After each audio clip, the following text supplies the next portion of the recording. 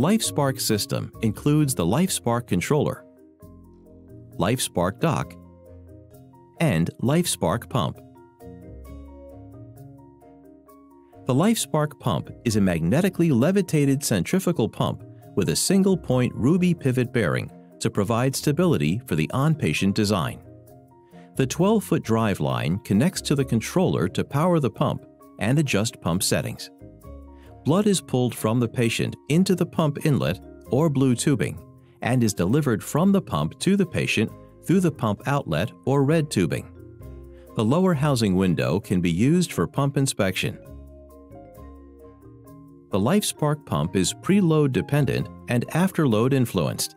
These factors can impact pump flows. The weight of both the controller and dock is 18.3 pounds.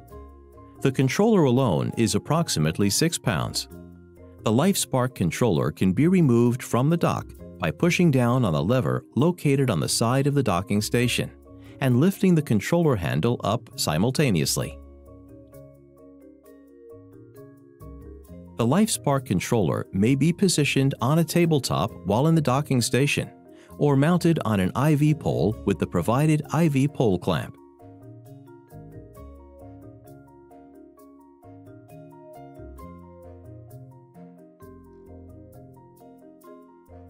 The LifeSPARC controller should always be connected to AC power, unless in transit, to ensure full charge of the 4 lithium-ion batteries.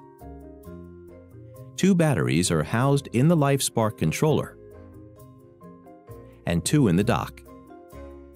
When fully charged, the batteries will provide a minimum of 30 minutes of power each at maximum speed, totaling 2 hours of battery life once disconnected from AC power. If necessary, batteries can be swapped from the dock to the controller, one at a time. The LifeSPARC operator control panel consists of push-button controls, a main display, and a secondary display. Push-button controls include the controller power button, pump start-stop, up-down arrows to increase or decrease pump speed, menu button used to navigate through the 4 menu screens. A gear button currently used internally by LivaNova will not have any effect on your controller, and silence alarm button used to acknowledge and mute alarms. The bottom of the control panel includes receptacles for the LifeSPARC pump and LifeSPARC flow sensor. Before powering on the device, batteries must be installed in the controller. If there are no batteries installed, the unit will alarm and display a non-critical self-test failure message. To reset, power off the controller and install the batteries. To power on the LifeSPARC controller, verify that the power cord is connected to AC power and press the controller power button. There should be no other connections made to the controller or buttons pushed during the controller startup.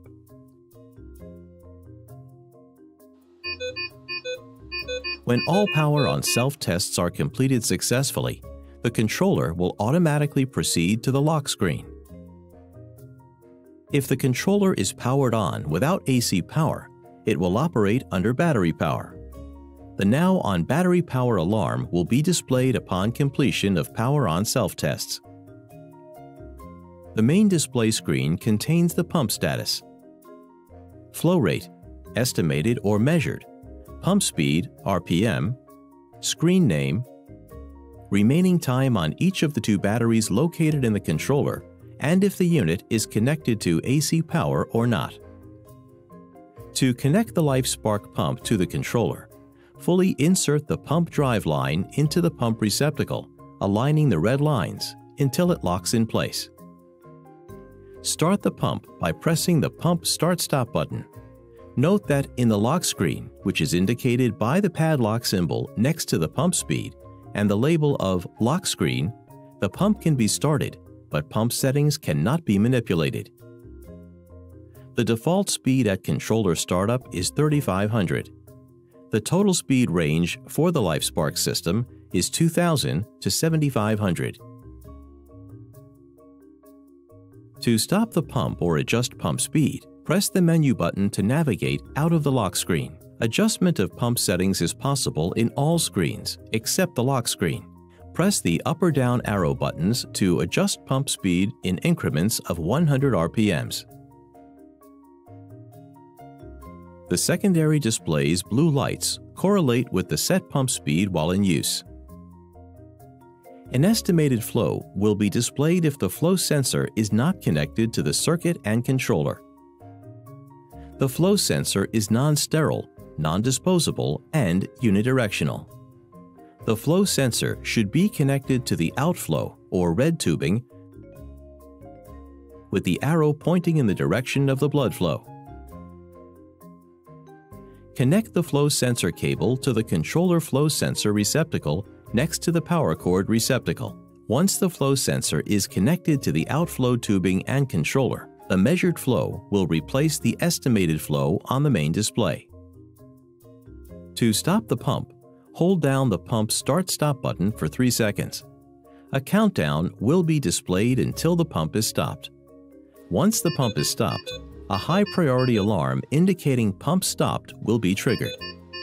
When an alarm condition is detected, the main display will automatically change to the alarm status screen. Alarm conditions can be non-critical, displayed in yellow, or critical, displayed in red. A screen border is also displayed in the same color as the highest priority alarm.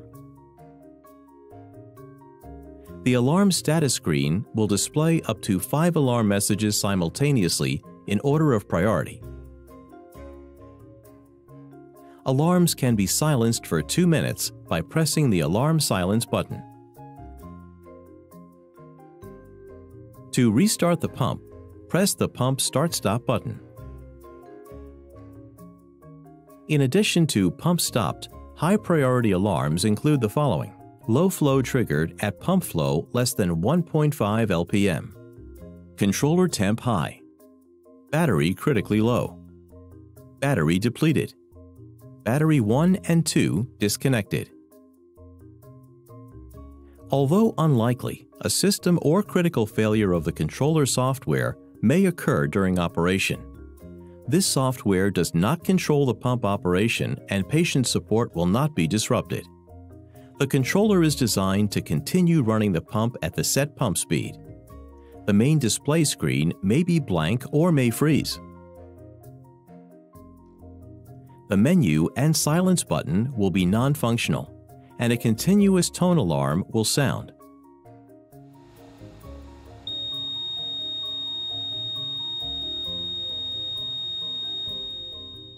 Replacing the controller will be necessary in order to re-establish full functionality.